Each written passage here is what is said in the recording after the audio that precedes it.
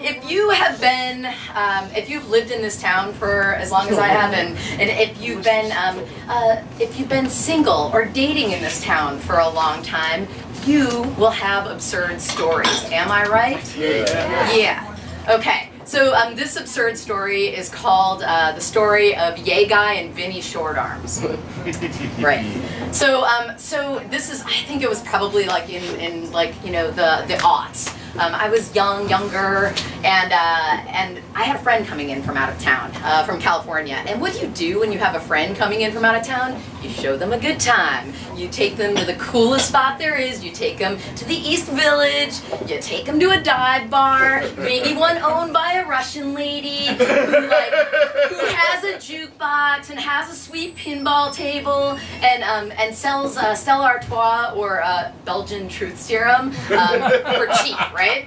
So that's what I did. I thought, okay, I'm gonna invite my friend to Lucy's. So I roll up to the bar. I get there before my friend shows up, and I'm looking in the back, you know, the mirror of the bar, and I'm thinking, I look good.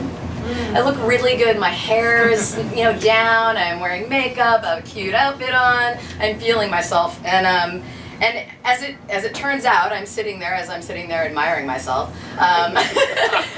This guy rolls up and he sits down next to me, and I'm like, oh, all right, cool. You know, he's cute. He's, you know, got glasses and sandy blonde hair and freckles. Actually, I'm strangely describing myself right now, and it sounds like kind of creepy. But anyway, so ultimately, this guy sits down and we're having a good time. We're talking. He's talking about how like he makes me laugh.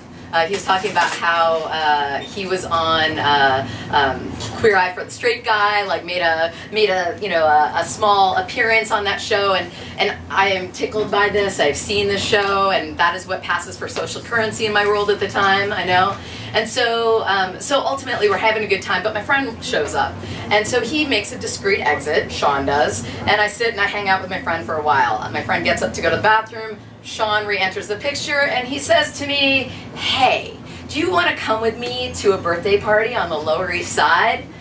And I am sad, teardrop, because I can't lose my friend.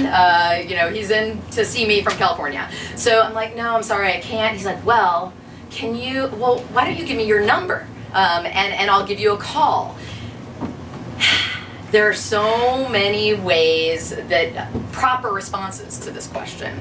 I could have, you know, played it cool and just been like, yeah, great, yeah, here's my number. Or I could have been like tough and kind of said, why don't you give me your number and I'll call you. You know, I could have done any number of things in this situation. I could have just said, oh yeah, that'd be really nice. Instead, what I do is this. Yay! Yeah, even now I have PTSD about this moment. Horrible flashbacks.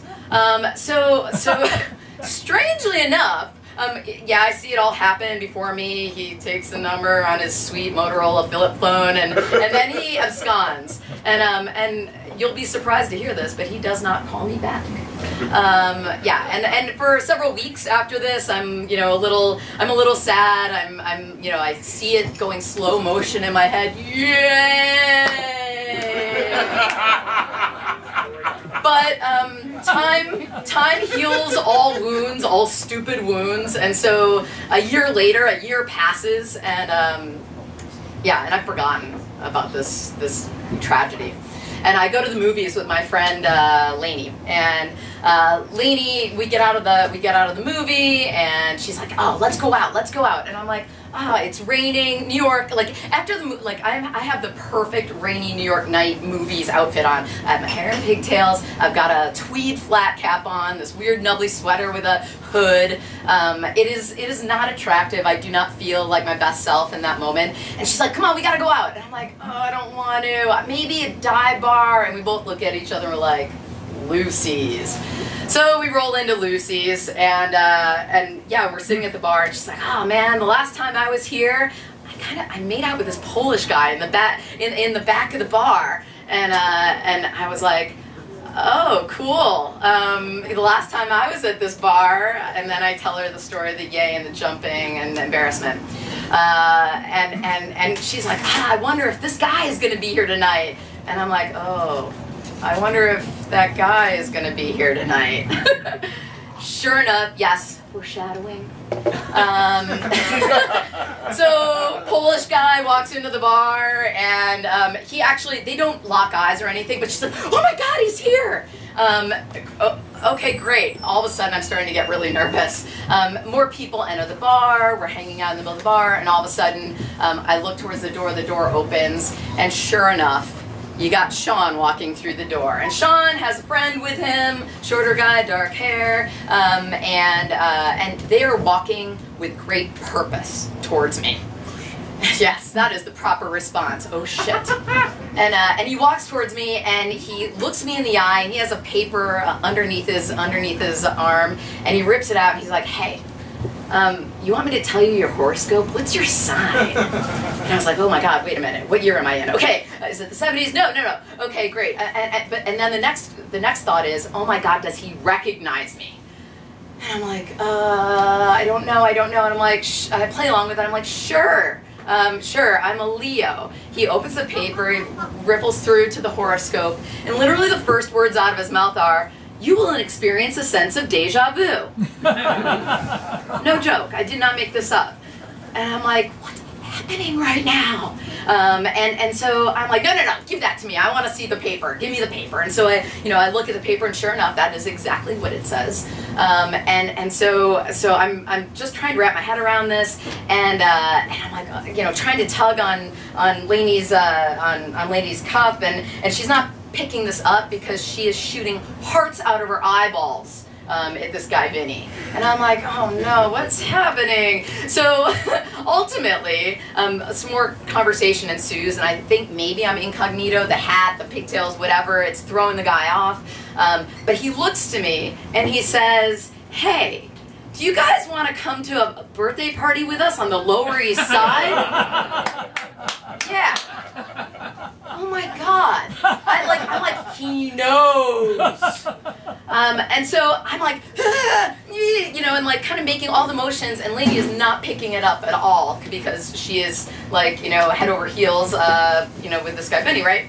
So she's like, come on, we gotta go. And I'm like, I don't want to go. And she's like, come on, I really like him. Ah! And there's no way to kind of get away from this situation, and I relent. I'm like, all right, this is my life.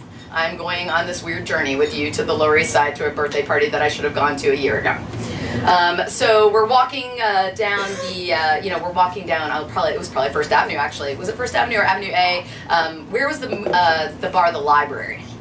Avenue A. Yeah, A, right? So Sean, like, I think he's clocked me, and he runs into the library. He's like, for a PBR break, and I'm like, okay, he totally knows now, right? So we go and sit down, but no, he doesn't know, and then we kind of veer out, and we have to keep going on the journey, and finally I get to pull Lainey aside. I'm like, hey, this thing is happening. How could you do this? How could you be so insensitive? This is the worst thing ever. And she's like, oh, I didn't know. I'm so sorry. But let's go anyway.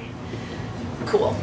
So we finally roll into the bar on the Lower East Side, and I'm pretty sure the guy knows who I am because he's not paying attention anymore. And Vinny and Lainey are together, and I'm sitting at the bar, nursing my beer and thinking, when will it be over? But at least he's not here. Sure enough, I look over, and he's there, and he's like, hey, can I put your hat on? And I'm like, no. I mean, like, he's kind of looking underneath it, and I'm, again, pretty sure that he's trying to, like, clock me, and I'm like, no, you can't. And I've got hat head, no, you can't. And he apparently has had a number of drinks in this moment, and he's like, no, come on, you really have to. And I'm like, yeah, sure. And I'm starting to feel really smug. I've got an idea. I'm like, I will give you my hat if you take off your shirt. And I'm smug. I'm looking into my beer thinking, my life has just improved, this is over now. And then I hear people laughing. And I look over, and there he is, kind of, ta-da! With no shirt on, like, just, yes. He is in flagrante, and ultimately everybody is laughing, and I have to give him my hat. So he's this guy who's got naked down to the pants, like with a hat on, and that night kind of continues. But I kind of pull the escape hatch, and ultimately later, it turns out, like, the epilogue is that my friend Lainey ends up dating Vinny for a couple months, and I make her promise, beg her not to say anything to him about the situation, because I don't know why it was so important to me at the time. And she's like, it's okay. And I was really glad when she finally broke up with him, because my story would never be heard. And you know, there were a number of reasons, but why she broke up with him. But she was like, oh, I don't know. I think he's kind of got T-Rex arms. And I'm like, oh my God, we are so young. I'm like, but fine, okay, good, whatever the reason is. And ultimately, yeah. So basically, I feel like the moral of the story, and there's so many of them, but the moral I took away was that ultimately there are a lot of people, no matter like the stupid ass things that you say, there's always going to be somebody doing something far stupider here. So that is my story of Yay Guy and Vinny Short Arm. So thank you.